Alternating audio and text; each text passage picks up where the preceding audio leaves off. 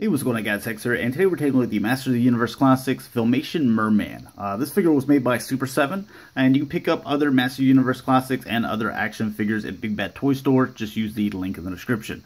Alright, so as far as his accessories go, came with this pistol here, came with the spear, and also his sword, which is the classic weapon that I remember, because this is one of the figures that I had when I was a kid, and absolutely loved it, and just love this guy. So yeah, there's a little bit of detail there in the little spear, little red ruby there at the end, but want to focus in on the sword. I really like the way that it looks, as far as like kind of a bone back here and kind of another, you know, bone or scales.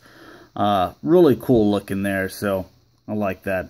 As far as the face sculpt goes, really good. The teeth, you can see that there's red, like a dark red on the inside of his mouth, to kind of break it up a little bit, or hopefully that's coming across okay. But you can see the teeth individually painted, looks really good. The white with the orange stays in the lines, and that's got a nice look going on to it.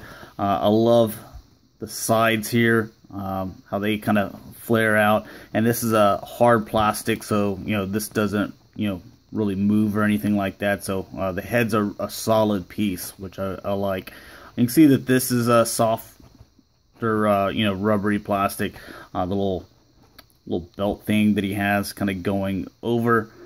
So you can still see that you do have some ab crunch area in there. You just don't get a whole lot just because of the way that this kind of covers all that up. So orange here down at the bottom, and the rest of it just kind of the feet, I guess you could say, or boots, with the hands, and it kind of ties in. It's all the same color right there of his, I guess, armor. That's what you would call it, but really cool looking.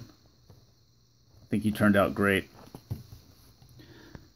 Alright, so as far as a little 360 of him,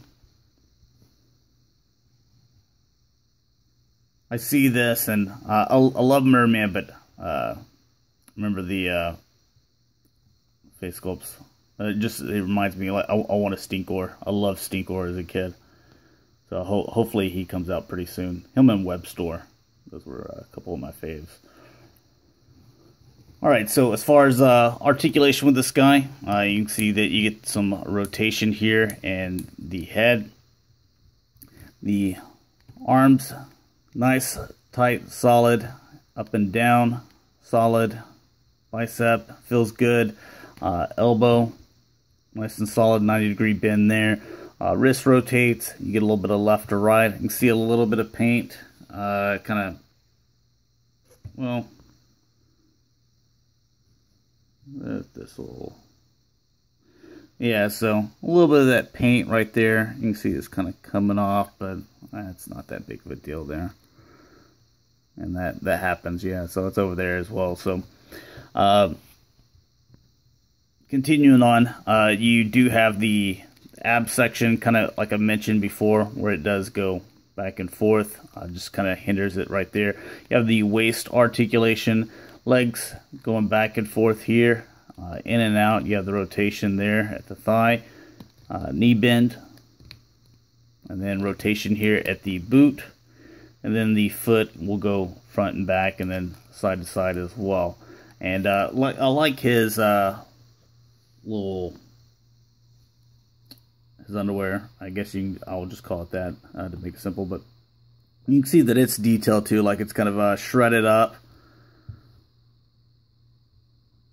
So that's some nice detail there. Whenever you look at some of the other ones, so you look at like Manny Faces, his just kind of a solid piece, and then you could look at another character's Spike Oars, where his is kind of like a furry look to it. So it's not all the the same mold. They do use a little bit different there, so I like that. So just a nice little detail that I appreciate. So anyways, thanks a lot for watching, guys. Hopefully you enjoyed, and I'll talk to you guys later. Peace.